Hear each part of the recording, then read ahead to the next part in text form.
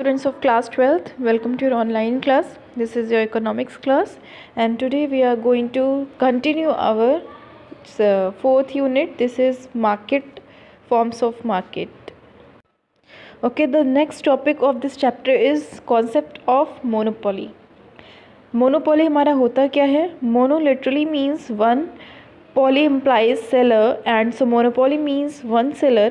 Monopoly is a market situation where there is a single firm selling the commodity and there is no close substitute of the commodity sold by the monopolistic. It is very difficult for a new firm to enter the monopoly market.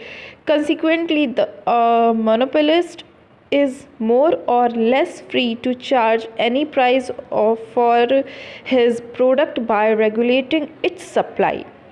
It is in this sense that the seller under monopoly is said to be the price maker and not price taker. A price maker firm is the one which can influence the market price of product on his own. The monopolistic essential advantages is the absence of competition,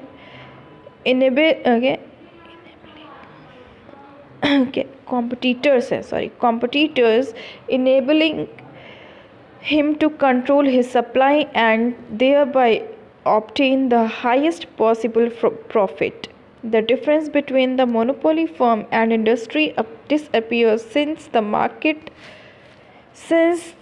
firm itself constitute industry due to non-existence of any other firm dealing in the same product. Monopoly हमारा होता क्या है? सबसे पहले आप ये जान लीजिए. मोनो मीन्स होता है वन, यानी कि कोई चीज़ सिंगल, और पोली मीन्स होता है सेलर.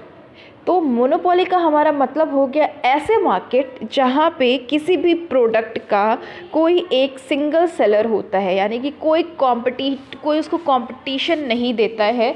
अगर आप कोई एक ब्रांड यूज़ कर रहे हो तो आप उसके सिंगल सेलर हो.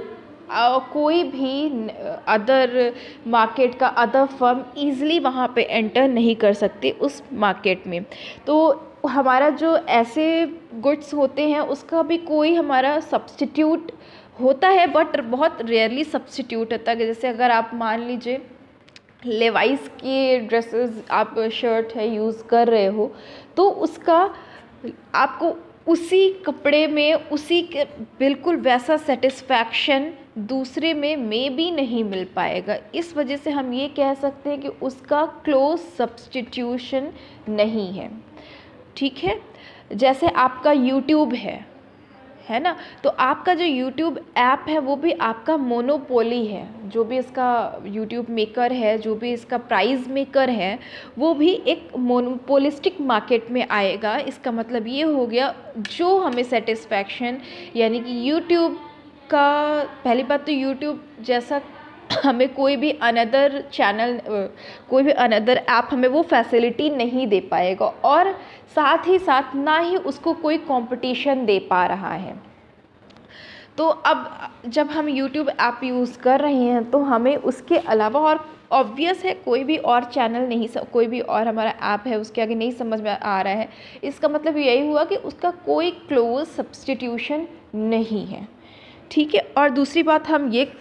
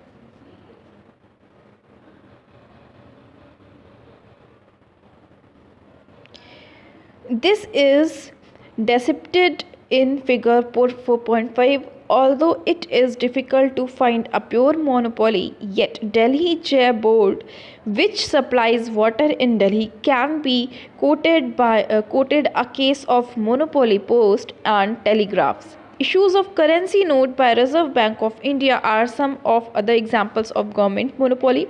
A market where there are two sellers of product is called duopoly. तो ये आप जो देखे वो हमारा मोनोपोली का था, जितने सारे हमने आपको बताया कि इंडस्ट्री में कैसे वर्क कर रहा है और प्राइस मेकर प्राइस टेकर क्या करते हैं ऐसे। तो अब हम क्या देख रहे हैं कि इसकी कुछ हमारे एग्जांपल्स हैं, जैसे कि आपका रिज़र्व बैंक हो गया। रिज़र्व बैंक की जो करेंसी है वो उस पर भी हमारा जो गवर्नमेंट होता है वो मोनोपोली होती है, गवर्नमेंट की मोनोपोली होती है, यानी गवर्नमेंट का एकाधिकार होता है उसके अलावा, और उसे कोई भी नहीं चला सकता है या फिर उनके गवर्नमेंट के साथ में कोई इसमें वर्क नहीं कर सकता है। ठीक है, बहुत से ऐसे एग्जांपल है, जैसे दिल्ली जल बोर्ड है हमारा। तो ये सब चीज़ें हमारी मोनोपोली की एग्जांपल्स हैं। तो जब हम वन सेलर की बात करते हैं किसी मार्केट में तो वो हो गया हमारा मोनोपोली, और अगर हम दो सेलर्स की बात करते हैं अपने मार्केट में तो वो होती है हमारी duopoly. Okay, there we have some features of monopoly. A monopoly is the opposite of perfect competition, because in a monopoly there is just one firm, one seller, no competition, no free entry of a new firm, and no close substitute of a product given below are its main features. अब जैसा कि हम आपको बताए हैं अभी थोड़ी देर पहले कि हमारा जो मोनोपोली मार्केट होती है वो उसमें कोई कंपटीशन नहीं होता है। ठीक है, तो इसमें कोई परफेक्ट कंपटीशन नहीं है क्योंकि यहाँ पे सिर्फ एक फर्म है। यहाँ पे कोई हमारी जो अनदर फर्म है या अनदर मार्केट है वो एंट्री नहीं ले सकती है। ठीक है, और ना ही इसका कोई क्लोज सब्स्टिट्यूशन होता है। तो हमारे इसके कुछ नीचे फीचर्स दिए हुए हैं, उसको हम डिस्कस करते हैं। First is single seller of the commodity. हमारी जो कमोडिटी होती है, अभी इतनी देर से मैं आपको यही बता रही हूँ कि जो हमारी कमोडिटी होती है उसका सिर्फ एक सेलर होता है, तो उसको कोई और सेल नहीं कर सकता है। कह सकते इस पर हमारा सिर्फ एक राइट होता है, मोनोपोली राइट जिसको हम कहते हैं। ठीक है, second is absence of close substitute of product.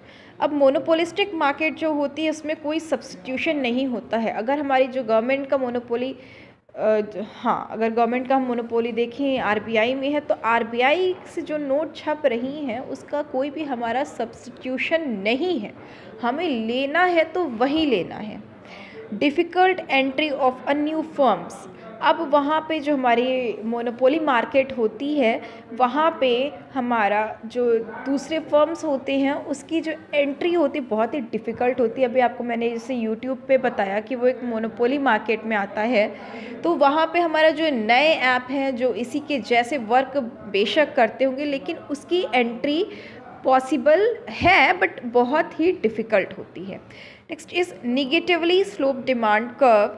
अब अगर ये हमारा परफेक्ट कंपटीशन है तो सिर्फ एक ही इम्परफेक्ट कंपटीशन है, तो यहाँ पे सिर्फ हम लोग एक ही वस्तु यानी कि एक ही गुड के बारे में बात कर रहे हैं, और may be it will positive some time but mostly it will be negative curve. Price maker with constraint.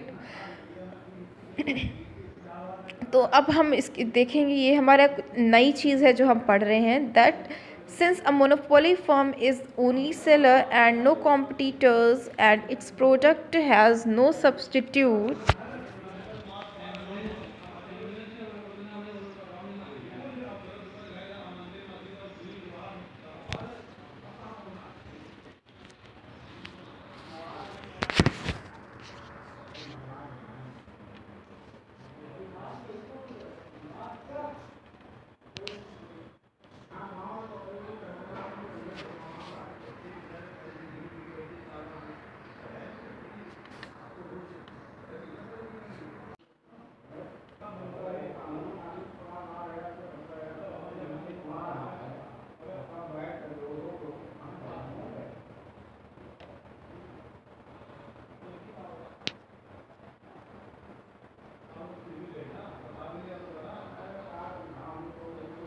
तो इसमें हमारे कुछ आएंगे, जैसे हमारा मोनोपोली है, ओलिगोपोली है और डुओपोली। ये हमारा किस में आएगा? इम्परफेक्ट में। यानी कि इम्परफेक्ट क्या कंपटीशन हमारा क्या होता है?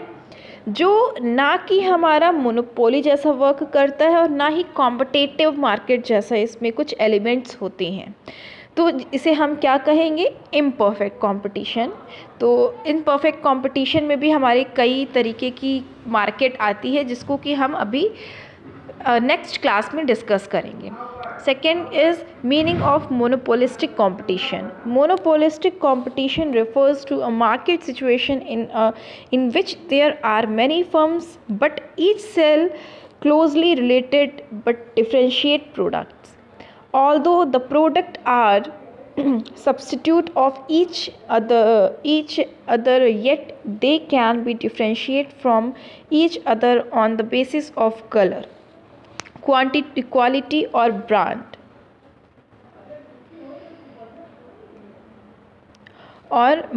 name. The market is called monopolistic competition since it contains both the competitive elements and monopoly element.